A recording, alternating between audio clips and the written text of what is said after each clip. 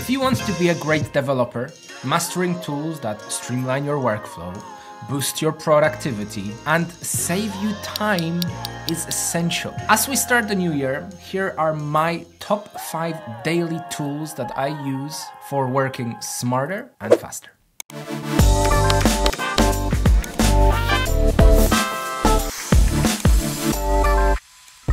The first tool that we're going to be covering today is called Warp.dev. Now, Warp is a modern terminal, a terminal for developers that reimagines the command line experience. Warp is a terminal I use for all my daily tasks, all my daily projects, all my daily everything that is associated with a terminal. I have some favorite features in this that I'd like to show you that really enhances my workflow. Now, one of the things I really love about the modern user experience that Warp offers is, let's assume that I want to paste in a command. And as part of this command, I need to edit this API key.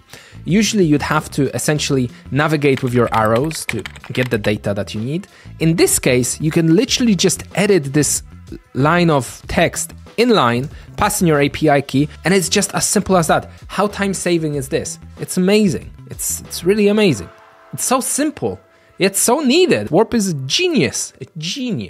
The other thing I love about the Warp UI is the auto suggestions that it gives you. Let's assume I want to run a Docker container. Docker, I type it in, and as you can see, straight off the bat, it's already suggesting a previous command that I could have run. And in this case, if I press the right arrow, I accept it, and then I can press enter and run it.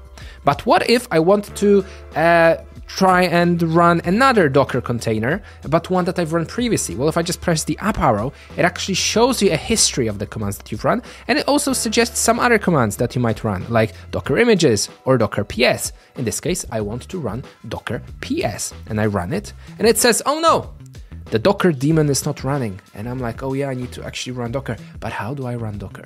What's the command for it on the terminal? And as you can see, it already auto-suggests the command. It says sudo systemctl start docker.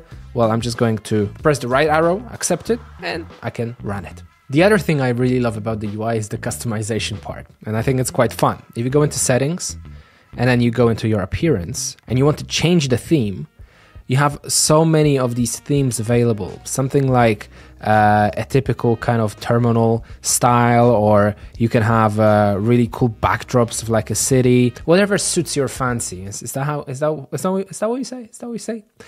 Or you can just create your own theme from an image. How cool is that?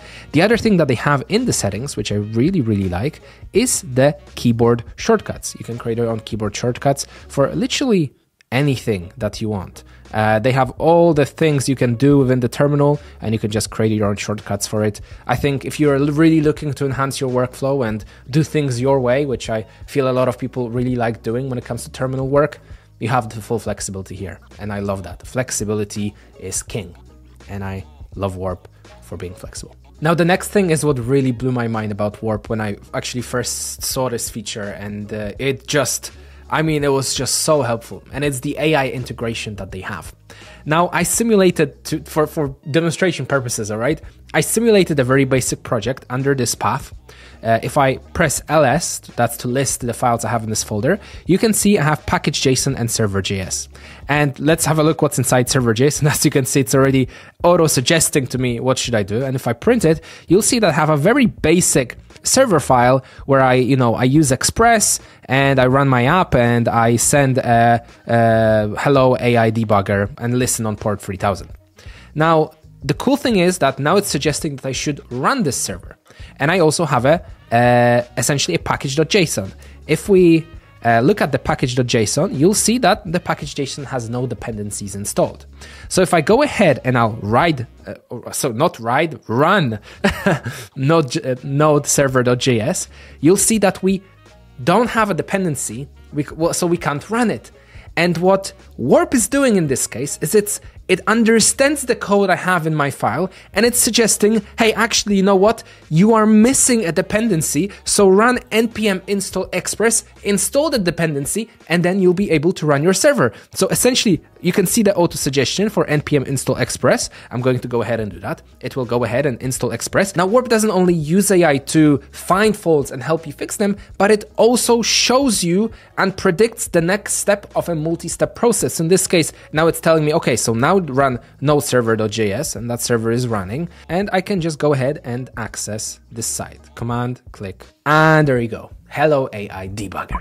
The second developer tool I use every single day is Notion. Notion is my go-to tool for planning and organizing everything I do. Notion combined with Google Calendar literally knows my whole day. That's how much I use it. It keeps everything in one place and literally has been my second brain this year. And it will definitely continue to stay as my second brain during this upcoming year. Here is what I love about Notion and why I am so hyped about it. Notion AI. Oh, I love the AI world. It's so exciting. Now, Notion AI is essentially a powerhouse for productivity. Whenever I need to generate pages or create a content outline, it's got me covered. As a web developer, I also rely on it to check my code and streamline my workflows. Now, here is an example of what makes Notion AI so useful for me. Here you can see that I have a code snippet written in Erlang. Now, this code snippet spawns multiple processes to compute the factorial of a number concurrently. No easy feat. Well, now I'm going to ask Notion to translate this for me because I don't understand Erlang. I'm a JavaScript guy, so I wanted to write it in JavaScript for me. I can just click on the snippet here and ask AI, or I can just click on the very cute Notion face right here, the AI face. I want to ask about this page, and I can say, please translate the code snippet into JavaScript for me. And as simple as that, essentially it understands that we're talking about this page. It's taking the code here in Erlang, and it's created a compute function that will calculate the factorial of a number, as you can see. If I just close this, you'll see that it does a compute function and it calculates the factorial. So it works and it translates the code. Great. Now, Notion is extremely good at polishing the content that you might have, organizing your outlines. It can rewrite text, suggest revisions, correct spelling mistakes, and so on. And I have a very important note that I've taken here. I watched a video about picking and harvesting carrots, and I wrote it down. Now, the video was very fast, so I made a bunch of spelling mistakes, I didn't format it properly, and I also should add more details about the aftercare of picking carrots. Now, I'm not sure how to go about it. I want it to be done fast, so I can ask the Notion AI to do it for me. Please correct my grammar and spelling mistakes. Please organize the page into a structured format. And I'm also making mistakes here. Structured format.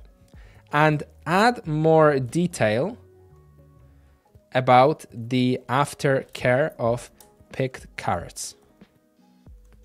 Let's go. The AI has written exactly and structured everything as it should. Now, what I can do is I can essentially insert this here.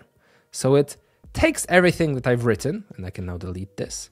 And here, blah, blah, blah, getting ready, steps for picking carrots. And for the aftercare section, I would suggest adding information about cleaning and harvesting carrots, proper storage methods, and how to preserve freshness. Look at that. And that has all been done by the AI. Now, as a little bonus, I don't know if you know, but I've always loved the Notion art style. It's something that always kind of appealed to me whenever I use Notion or have been on their page. Now, Notion now released something called Notion Faces, and you can essentially just create your own face of yourself with the Notion graphics and the Notion art style. Well, what am I going to say? Let me just show you.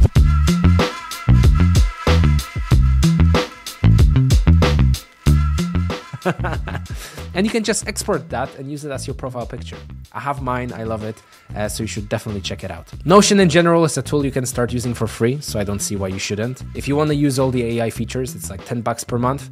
And if you want to create your own face, just make sure you follow the link in the description. The next tool I use, especially for my prototyping work, getting a concept into place very, very quickly, is tailwindCSS.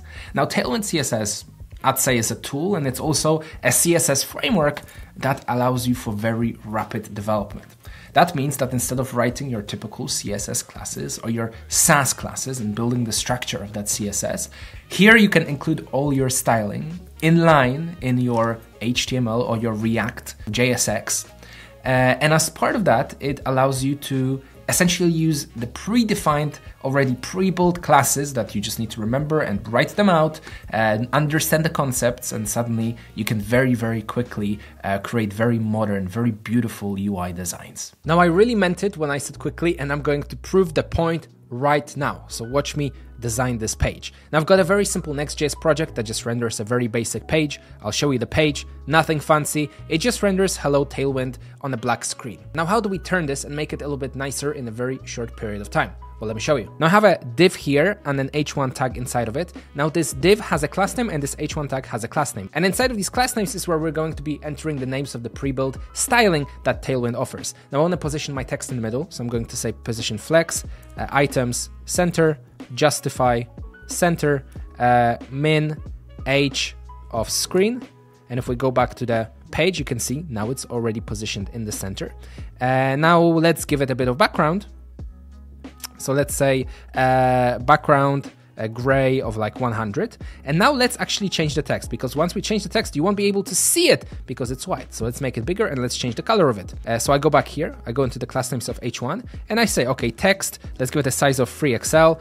Let's make it bold and let's also give it a text color blue of like 500.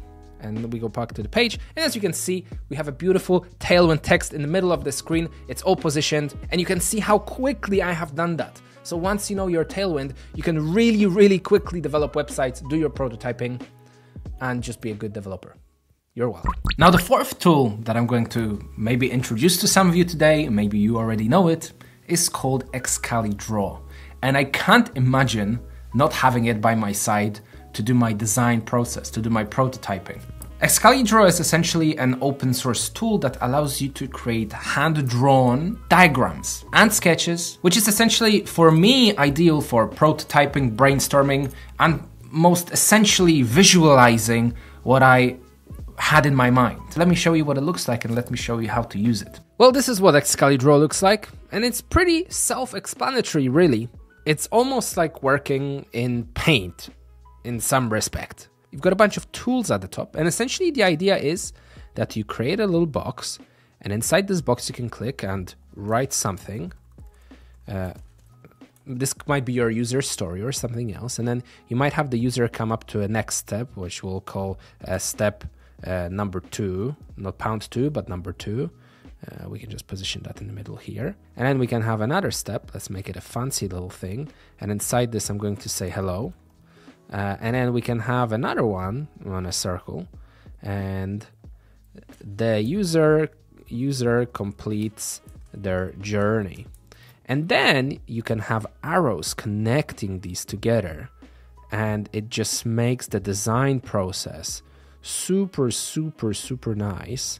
And you can have maybe arrows connecting and lines connecting in between, and you can have this one go back to here. And then the great thing is you can also annotate the lines like so. So realistically, it's very easy. Of course, you can change the colors and, obviously make it look all nice and fancy. But realistically, this is just a really nice tool for being able to create everything, like everything that's in your head. You just put down essentially on a digital paper. You can access it anywhere. You can collaborate live with others, so both of you can be working on the same thing at once. And really, it's just a really nice reference for anything that you plan. So I highly recommend that you guys use it. I don't think I need to explain anymore. And the final tool in my top 5 is Postman. Oh my God, the amount of people that don't use Postman, that haven't heard about Postman, and that are just so unfamiliar with the tool seems crazy to me, because it's like part of my daily arsenal. Whenever I'm working on any project that involves any use of API, which at this moment in time, especially in web development, is pretty much every time, I just can't imagine not having it by my side. Postman is a powerful API and development testing tool. You can literally put your endpoint in there, put your data in there that you're sending over, and inspect it in a very nice and visual way, see what's coming back to you, see why it's not working, see the errors. It's just so useful. For this example, we're going to be using the holiday API, and we're going to work with an endpoint called workday, which calculates the workday that occurs a given number of days after a specific date. Now, this is the API endpoint that we're going to be working with. And if I go into Postman, this is Postman for you, or for the people that have never used it or never seen it. And as part of Postman, you can create a new request. And this is going to be a GET request, because that's what we're getting. We're getting data. This is going to be the endpoint that we're working with.